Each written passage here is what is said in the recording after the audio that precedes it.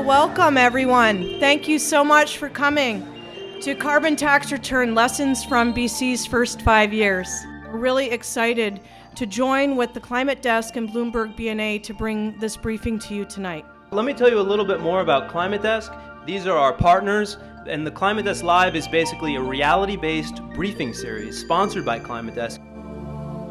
It's been 5 years since the province of British Columbia introduced a carbon tax. To explore the lessons learned from this innovative strategy in reducing carbon pollution, Climate Access, Climate Desk, and Bloomberg BNA hosted a lively panel in Vancouver on March 27th.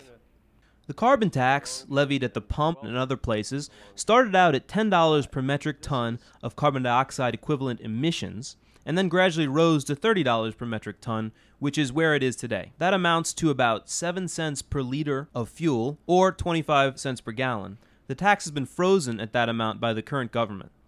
There's been some $5 billion in revenue so far, and because the tax is revenue neutral, all of that has gone back to you, or people in British Columbia, so more than $3 billion has been returned in the form of business tax cuts, along with $1 billion in personal tax breaks, nearly $1 billion in low-income tax credits to protect those for whom rising fuel costs might actually create the most hardship. So this tax could be like a totally bad thing for you if you drive one of these, but, you know, if you don't, this might save you money, okay?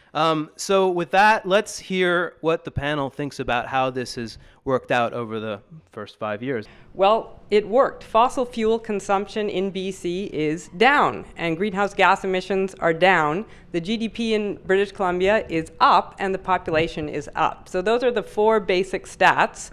The economy hasn't suffered in terms of the relation of rest of Canada. In fact, we've, in some cases, done better than the rest of Canada. So it's not a job killer.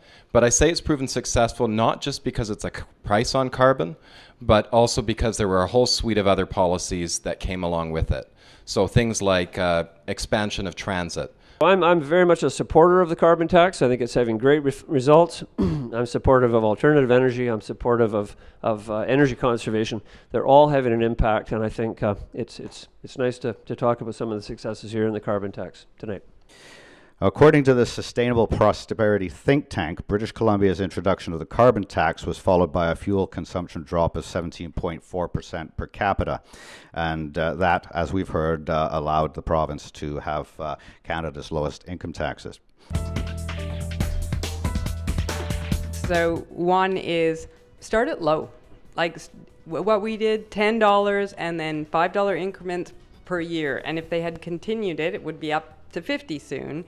Secondly, I really believe that starting at revenue neutral was crucial, because once it was put in place as revenue neutral, the government couldn't just rip it out. Start it with the first chunk being revenue neutral, then the second chunk I would start putting towards those projects, those things that will reduce carbon and make it highly visible. People will accept taxes if they understand the benefit that they get from it. The social justice aspect, I think, is one of the challenging things, is because with the carbon tax as it is today, there's a low income tax credit, but as the tax is increased, more lower income folks are falling through the cracks. I think there needs to be an ongoing education campaign put into it. What we have is the liquefied natural gas proposals. I think what's being touted as an incredibly good tax in this province, and it may well be on its face by itself,